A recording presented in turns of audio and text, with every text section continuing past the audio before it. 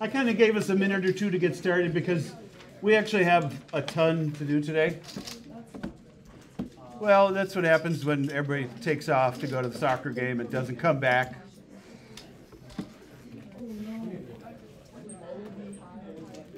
Yep. Yep. Seven Dwarfs. Isn't that what they call them? When they walk back and forth between the Mayan, they sing the I don't think they call it a limerick. They call it a Okay, so we did product rule on Monday. Yesterday we did, well, nothing. And we had problems up on the board, and people worked on homework questions for product rule. That's all we did. And so this is the other half, quotient rule. And what you're going to find is it's just like product rule, where the actual derivative isn't the hard part. Where most people have difficulty is the simplifying. So the algebra of the problem is where more people have difficulty than the actual calc part of it. So quotient rule, there's basically two main ways to memorize it. If you memorized the product rule as fg prime plus gf prime, then you're probably going to want to memorize the quotient rule as gf prime, like you don't have to have correct notation, gf prime minus fg prime over g squared. Now, it can be partially slightly confusing because these are reversed order from the product rule. I kind of wish they would teach the product rule in this order so that you would know that memorize them the same. But obviously, the main difference is that there's a subtraction in the middle, and then the quotient rule also has divided by g squared. F and g just refer to the top of the fraction and the bottom of the fraction. So anytime you have a fraction and you're asked to find the derivative, you can use the quotient rule. Now, most people only use the quotient rule when there's variables on top and variables on bottom. But it would technically work for any fraction, whether it's a number, whether it's only partially variables, whatever. The second version of the quotient rule is for people who are much better at memorizing things like with lyrics or sounds. What do they call those? Auditory learners, right? So the top of a fraction they refer to as high, the bottom of the fraction low, right? And so the derivative is low d high minus high d low over low low.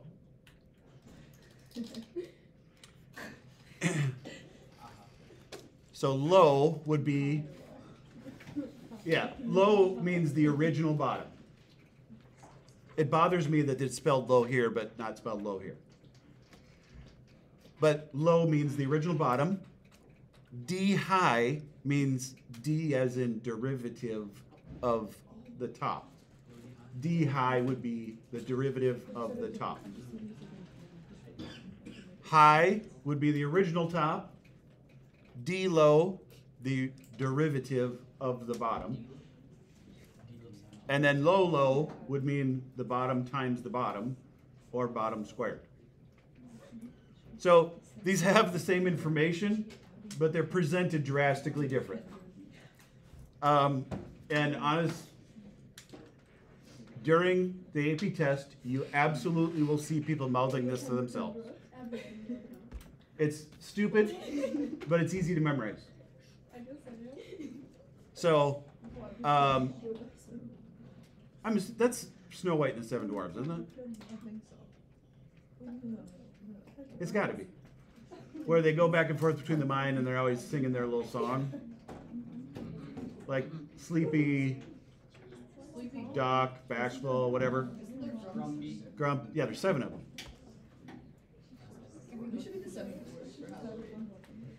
So low D high minus high D low over low low.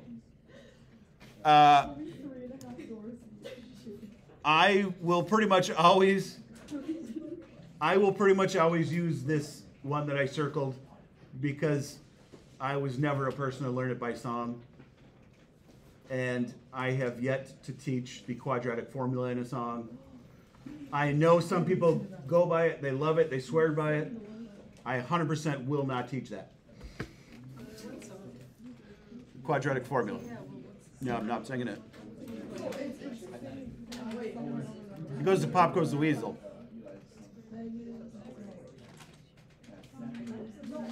Wait, do you really not know the quadratic formula song? Can somebody sing the quadratic formula song there?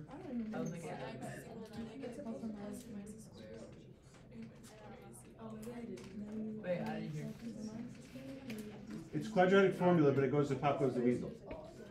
And that's how a lot of people memorize it. Oh.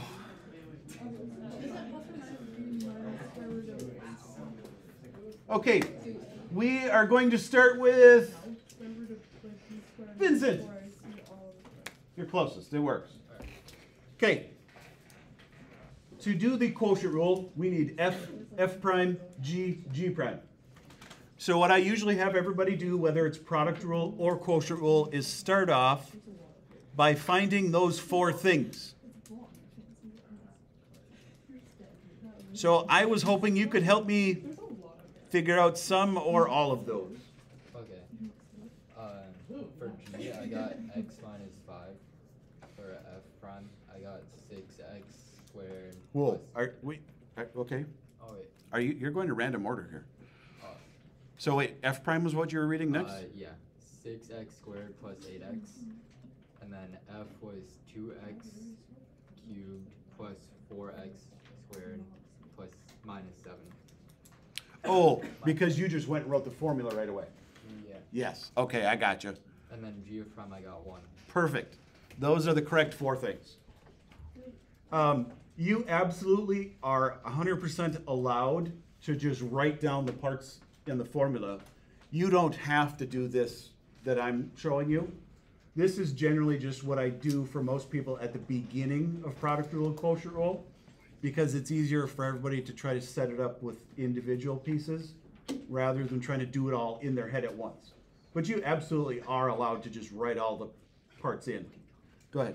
Since you can just multiply in like the product rule, since you can just multiply them, could you just use synthetic division for these?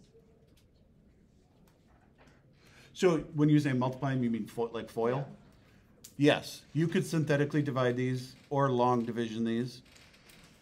But generally what happens is you'll still have a remainder that may or may not still need to be quotient ruled. So it's not as much of a time saver. So that's why they usually don't do it. Okay, so give me a number. We'll move it on to somebody else. You did excellent. 18. 18 is, this is not third hour. Audrey, you didn't volunteer yourself very easily there. We waited till I found you and verified it. Okay, thoughts on what we should do? Are you trying to ask a question? Yeah. What's your question? How'd you get G prime?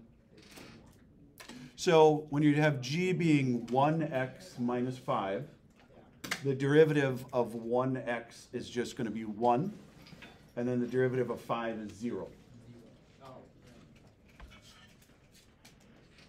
You're going to write it out like using the formula. So x minus 5 times 6x squared plus 8x minus 2x to the third plus 4x squared minus 7 times 1.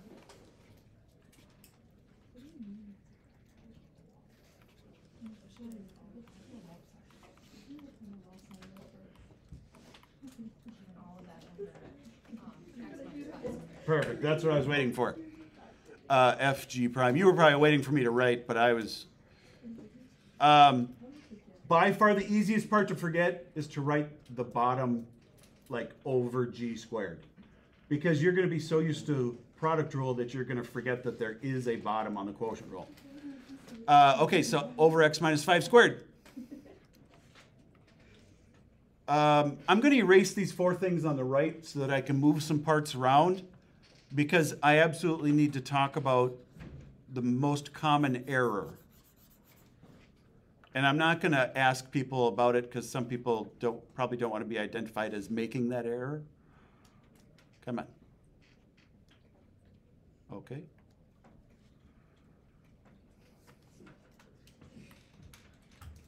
Oh, no. Okay, it's going to be easier to reread it. I wanted it all on one line.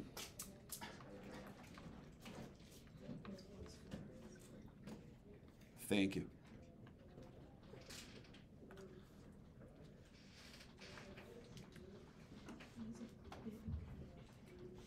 One, just get used to writing, using a lot of paper this year. Yep. Oh, I guess, never mind, because it's in your packets.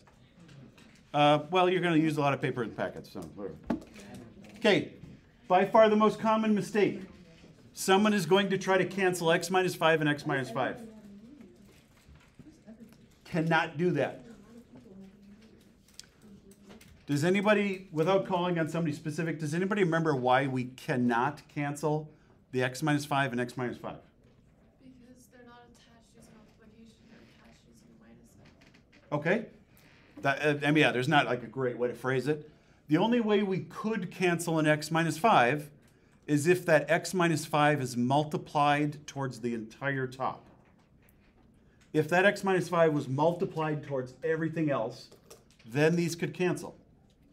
But by far the most common mistake, like an algebra mistake, is that on a test, somebody's going to try to cancel those, and then that absolutely kills your problem. Because from then on out, it's not even close to correct. So you could cancel it out? Cannot. See. Don't even say it. If you say you can, you're going to accidentally do it. No, say like you're multiplying x minus 5 to the equation, right? Can do that. But it's x plus 5 and like you cancel it out and do the negative 1. No, you're thinking 5 minus x. Oh, so it's 5 minus x, not x plus 5? Correct. It would be x minus 5 and 5 minus x would cancel for a negative 1. Okay, so the downside to quotient rule is it pretty much is just a ton of simplification. There is nothing in common from left and right. To save time, I'm not going to do this one with you because there's not going to be anything that's going to reduce. The only thing we would look for at the end of the problem is can I factor x minus 5 out of the top when it's simplified?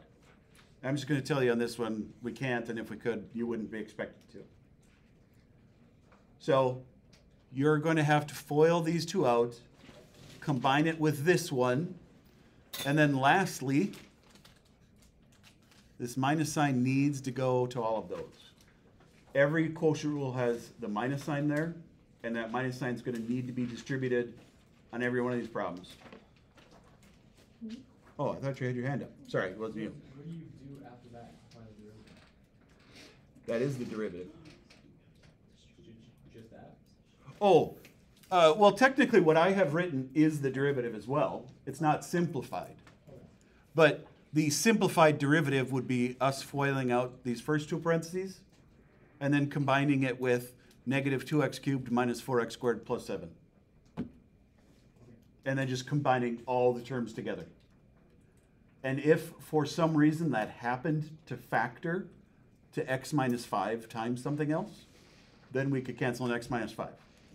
But on this one, the parts there aren't compatible. So do you just leave the denominator or do you FOIL it out? Oh, good question. Didn't even think of saying that. You can always just leave it. If you want to FOIL it out, you can, and it wouldn't be wrong. But honestly, if we ever use the formula, x minus 5 squared is often easier to use than the FOILed out one. Yeah, I didn't even think of saying that. Okay, let's try B. B actually, I feel like, is going to work because we're going to be able to simplify and do stuff. Polynomials generally don't. Kind of opposite than normal, to be honest.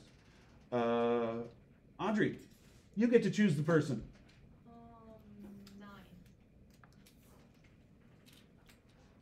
Ruth, Yes. you're 9. What do you want me to do? The problem. I mean, I can give you some guidance if you want. I just thought I would let you try to tell me what to do, and if you want guidance, I can give it. So What would you do first? I would do like that. Find the 4 parts? Yeah. Sure. Which one's F? Which one's G? F is e to the x. Good? G is x squared plus 1. Good? And then the derivative of g would be x1, just x. 2x. Sorry, 2x, yeah. And then the derivative of f would be The exact same thing. dx. Yep. That's why I think this one is most definitely going to simplify, because F and F prime are actually the exact same thing, so we're going to have an e to the x in both halves. Okay, I don't really have a lot of space, and it's not like you have much more. I'm going to have to just write the parts in here, because otherwise I'll never be able to fit everything. So we've got G, F prime, minus F, G prime, all over G squared. Now, when I was saying they'll have something in common, I'm referring to the first half and the second half. The first half and second half each are multiplied by e to the x. And so I'm going to factor e to the x out. If I factor e to the x out,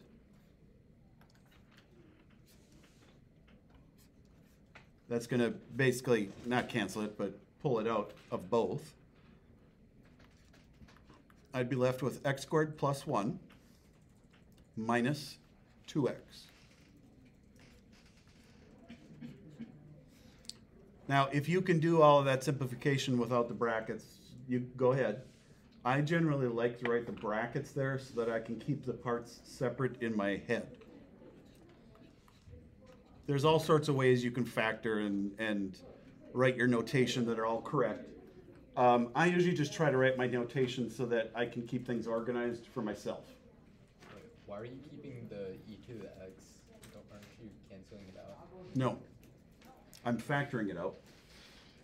So,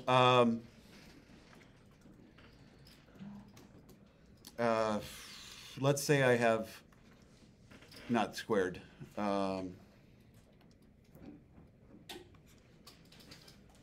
let's say I've got 2x to the 5th minus 4x squared.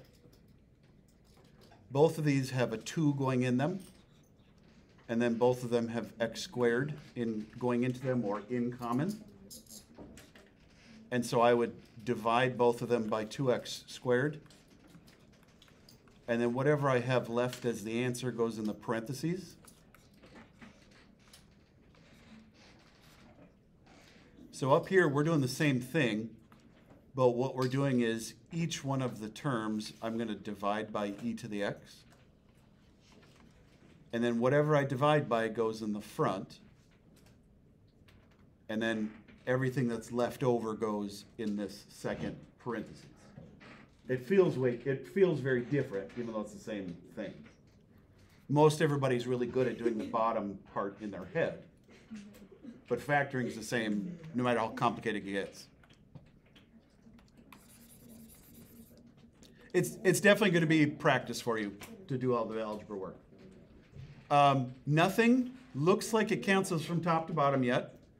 The only thing left I have to do is to simplify this bracket. And I would simplify this into x squared minus, oh shoot, I still have more to write. That factors.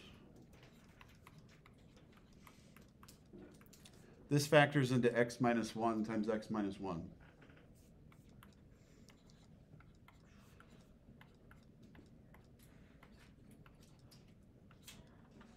You are absolutely going to find in this section that the calc is the easy part, the algebra is the hard part. So this is the answer I would kind of expect. Could you leave it, like, could you leave it like going for it? Yes. Would it be not correct on the test? Depends what kind of question it is, I guess, too.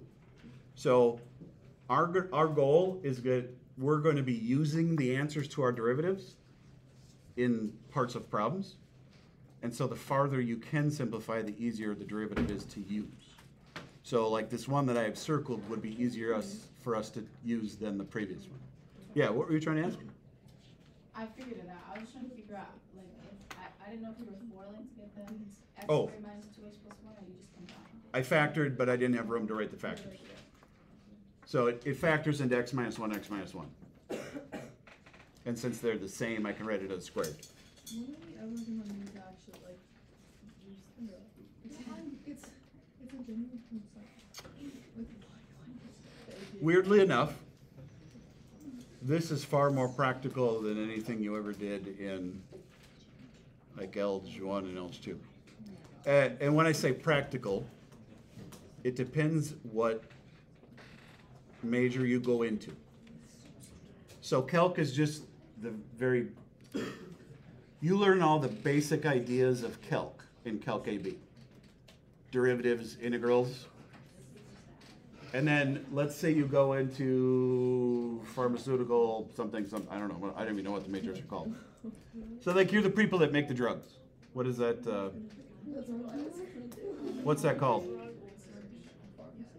No, it's not a pharmacist. Biomedical engineering. Could be. You're the people that actually make the drugs. So you need to design how fast that drug would go into the blood system, or in the blood. And so you have to use derivatives because they stand for how fast something changes, like the rate of change, to determine when would be the optimal time to do it. So whatever major you go into makes you take a calculus class that is geared towards your major. So Calc AB is just a generic one, and then when you decide on a major, they teach you how to use the calc towards your major. So this right here, I don't know. I mean, like, I never ended up going into anything. I started school as engineering and computer science and graphic design because I didn't know what I wanted to do. And so I did one class that was geared towards engineering, like a calc engineering. And that's the only one I even saw examples of. But I know they offer them for each major. It's a fair question. So what the final answer that we got on B, how'd you get x minus 1 squared on the top?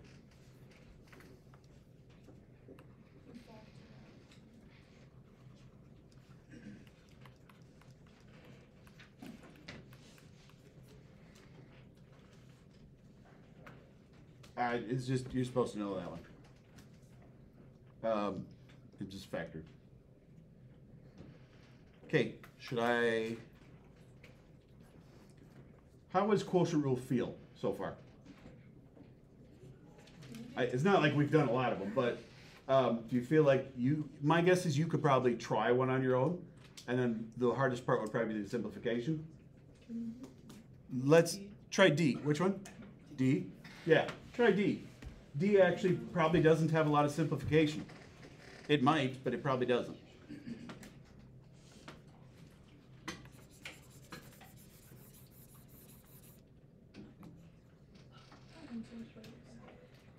Oh, well, you're in luck. I recorded it, and you also have the completed notes.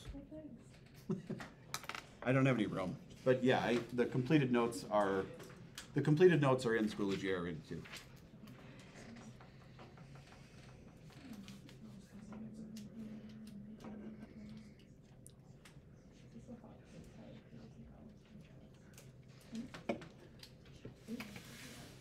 Where is the sheet with like all the, like sine equals, like the derivatives of sine? You asking me where you put your sheet? I had it Oh, no, I gave everybody a separate sheet that had all the derivatives on it. They are in the packet as well. Probably section 4.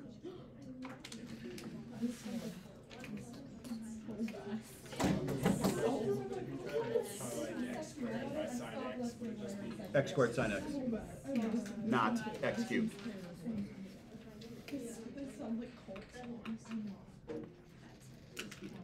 I don't think you guys have gotten very far on D yet. Yeah, I have actually. Good. I wrote down the F. Did you start it before we said to try? Okay. Well, you're getting off task real easy today. No, I'm not.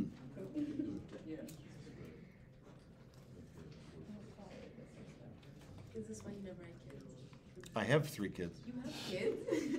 Yeah. You know you cleared you. Where did you get that I never had kids from? I never said that. You never talk about them. There's no pictures. I don't like pictures. How old are they? 15, 17, 19? There's no pictures. Because they're all together. He doesn't wear a wedding ring. Oh, I'm not married. Well, obviously you're not wearing a ring. I understand what you're saying. I'm not a big person on putting pictures up. Where do they go? Or where does the one like? The other 2 go to Woodbury. Woodbury? I live in the Woodbury boundary. Huh? They're not allowed to come to Eastridge. Is it a girl or boy? That's what. Yeah, you get at me. My oldest is a daughter. The next 2 are boys. Are they taking covenants? My middle son is, yes. Grade? Or me and 10th grade, 12th grade, sophomore college. What's the 12th grade taking? Calc. Yeah. I get to do calc at home as well. Gosh, that would be such a blessing to have your dad being a calc teacher. Because my uncle's a calc teacher, and I've already had to ask. He doesn't want me to help him a lot. Really? I wonder why. Do you go to your parents all the time to ask them for help? If I didn't get where he went on. Well, he does.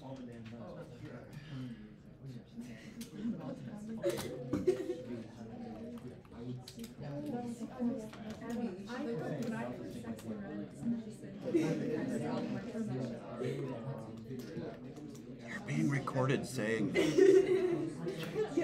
Yeah.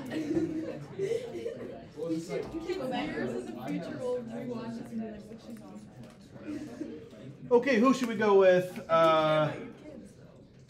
Wait, no, I can't remember who got called on. Ruth, you went last, I think. Oh, did she leave? All right, pick for her. 26. Elijah. Okay, so I wrote down the first step of the kosher rule because I wanted to make sure you guys had that correct, if anything. How should we go about trying to simplify that? As long as you don't tell me to cancel 1 plus cosine x. Can I tell you what I got? I got You mean what, the next step? yeah. Sure. Cosine x plus. I wasn't expecting you to tell me the final answer. Is that what you were thinking? No. Okay. Yeah, cosine x. Plus cosine x squared. Nope. I mean, I understand what you're saying. Cosine squared x. Ah. So if you write cosine of x squared, virtually everybody's going to think the x is squared instead of cosine of x. You can put it in a parentheses and then put the squared outside the parentheses. This is just how they usually write it. Minus sine x minus sine squared x. Say it again. Plus sine x. Plus sine squared. So this minus sign right here kind of separates the halves. And then we've got sine of x times -1 sine of x. So then this would give us plus sine squared x.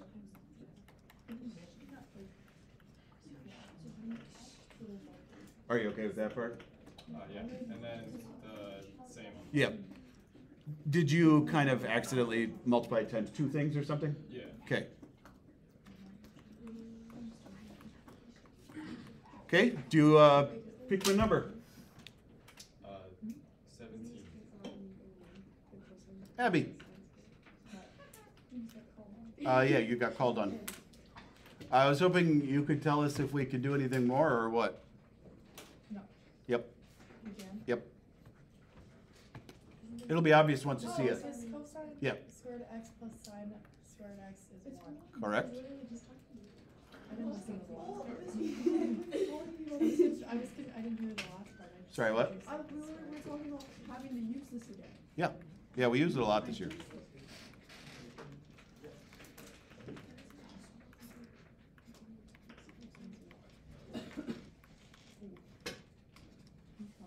You want to keep going? You want somebody else to go?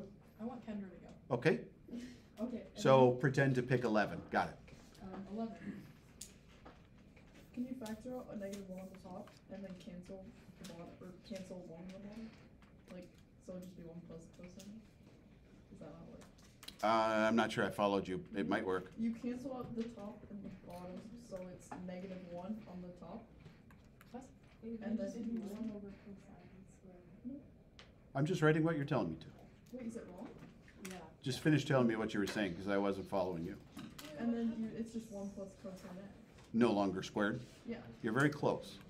Just 1. And then it's 1 plus. So where you're confused is you're thinking that these are written reversed. Oh, it's because it's not a subtraction. Correct. Yeah.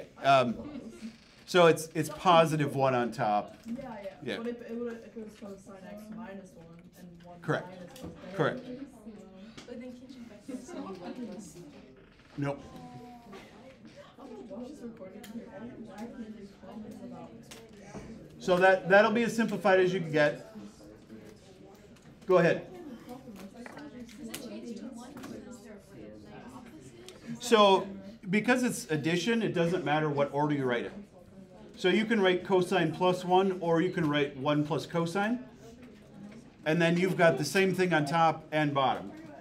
The bottom has 2 of them, so we just cancel 1. But it's not because they're the same and they can factor. Or like. It's not because they're written reversed or anything. That's where Kendra made the mistake at first, is she thought it was negative 1 because they were reversed, but that only works for subtraction. No, good. Trig, by far trig is the one that has simplification a lot because so many of the trig things go together. And especially quotient rule, we could have done this problem differently and still gotten a different answer that was equivalent. Like, we could have rewritten the original problem. No, never mind, I'm not going to bring that up. Okay, do you feel like you should try C on your own, or should we move on? Sure, why not? I don't know which, you said sure, but I don't know which option that was for. Can we do it? Can we do it and then see if it's right? Yep. The goal on C, if you're trying it on your own, is to see if you can simplify it all the way. The original derivative is not going to be difficult. There's not much there.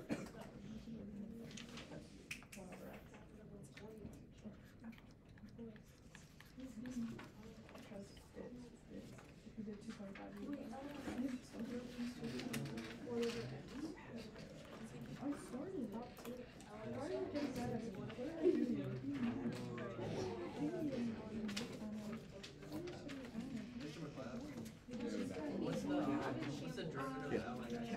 1 over x. I just told you that. I also just wrote it. I'm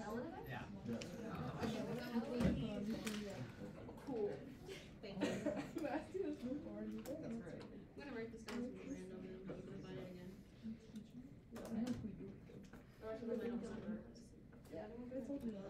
I'll just tell you from past experience, this one feels like there shouldn't be a lot to do. But because you have a fraction within the numerator, that's a complex fraction, and then there ends up being a lot of stuff to do. It'll simplify down, okay, but it's a lot more than it feels like it should be because there's a fraction in the numerator.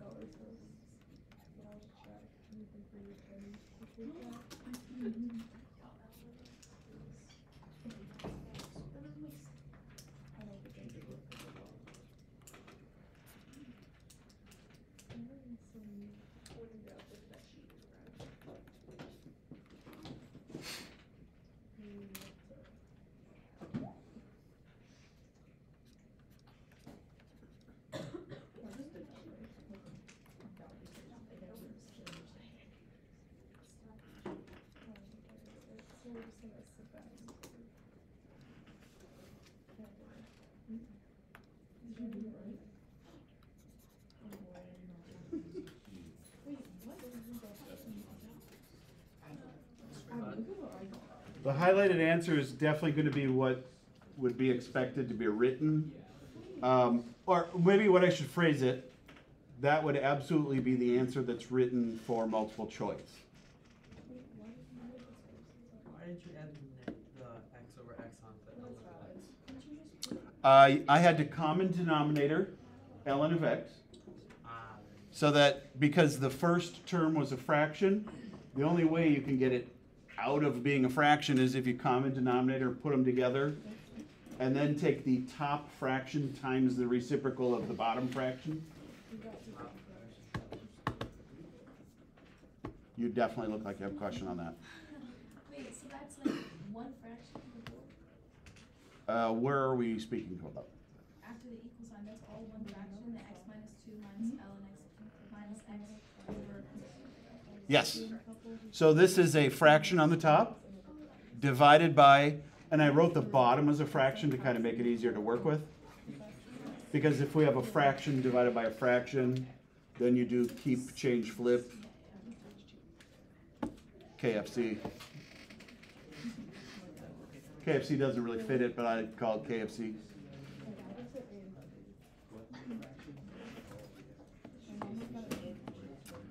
Nothing really goes together either. I mean, like the problem is not difficult, but the parts that we were working with are not compatible. Like ln of x and a polynomial aren't really compatible. So all of their parts themselves, we just kind of have to like mash them together, and that's how we have to do it. Okay, we have 10 minutes left. I've got two options. One, I can give you the rest of the notes, but I don't want to put them on you like straight to sleep. I feel like a lot of you have hit your maximum on brain capacity this hour. That's the look I'm getting when I wrote that answer up there.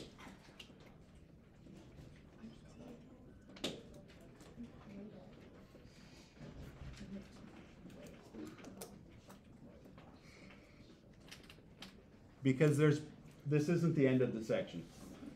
The end of the section isn't like crazy hard, but it's still more. And I feel like we would do better if I let you guys try to start the homework questions, because there's quotient rule in the homework. And you could probably get 3-4 of them done in class. And then tomorrow at the beginning of, oh, you know what? I have the homework set to be due tomorrow night, but I'll change that because we're not even done with the section yet.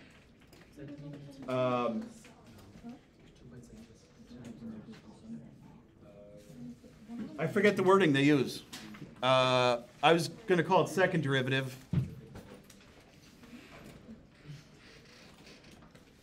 Higher order derivatives. Not difficult, looks difficult, but it's not difficult. Yeah, it's actually easy, but so there's a couple things we have left to go over. My pipe dream of having the test on Monday will not happen. Like, let's be clear on that. I don't know if you guys were worried about it or not, but it's not happening Monday. No. See, you guys should be cheering for tests being earlier. Yeah. I know you're not going to think this is the easy part of the year, right? We don't want to get towards the end of the units and have to feel like you're rushed on the crazy hard stuff. That's where you want to go really slow and do little bits at a time. This feels hard right now because you're just getting adjusted to it. It will feel very easy soon, and you'll wonder why we went so slow. But we're just going as quick as you can. My guess is the test will be shortly after Election Day. Because if we originally were trying to have it Monday, we're not going to be in school Tuesday. So it's either going to be Wednesday, Thursday, or Thursday, Friday, because it's 2 days after this. What? Is it one day? Today's only Wednesday. Oh, 2-7 is much quicker than 2-6. 2-6 is almost like 2-3 sections in one. And I do not want to rush this one because you use it all year long. 2-7 is pretty easy. This is by far a majority of the work in the whole unit. Okay, I would try some quotient rule ones in your homework. That would be the goal you should want to do.